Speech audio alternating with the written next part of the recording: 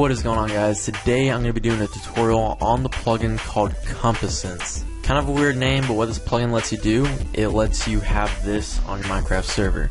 So it's almost like a compass, except it's always on your screen. So it takes place over the action bar and it acts like a compass. So it's pretty cool, and there are a lot of themes that can go along with it, and you can change everything inside of a GUI. So as you can see, when I turn around, it goes to north, east, south, and west, just like a normal compass does. So what I like about it is it's not that big, so it doesn't take up a lot of space, and it's always there. Or I know you can press F3, but of course that takes up the whole screen. It's just a bunch of messy information that you don't want.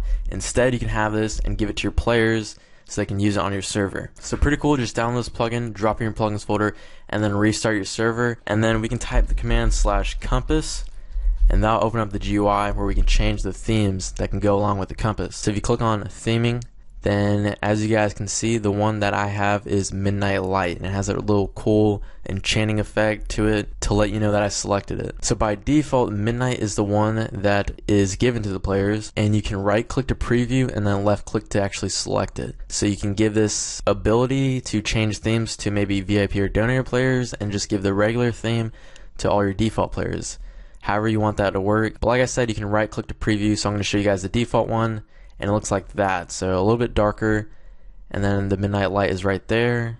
The Midnight Mini looks like that, so it's a little bit smaller, takes up a little bit less of the screen. And then this one is pretty cool. It's a lot of colors in one, looks awesome. And then the minimalistic is that one, so a lot of less extra junk to it, just the actual letters. And then an even smaller one, I don't know how that one works, that one's a little bit confusing to me. And then the rest is actually locational stuff. So this actually doesn't work with me. I don't know if it'll work with you guys, but it's just a bunch of placeholders. And there's actually a placeholder API plugin that you guys can add on for this plugin, but that is for a separate tutorial on placeholder API.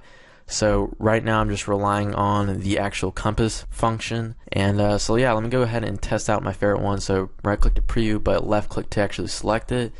And there we go. So we can exit, and there are a couple more things that we can change, whether or not you can track a player, and then some extra settings. Nothing too serious, and then there we go. So this one is really cool, looks awesome, and as you guys can see, I'm turning around and it acts just like a compass. So this is useful for your players to know where they're going, or maybe even in Hunger Games when a loot crate or a drop happens, and then they know where to go without pressing F3 and taking up their whole screen, or they automatically know where to go because this is already on their screen. So like I said, it looks really awesome. Hopefully you guys do check this plugin out in the description.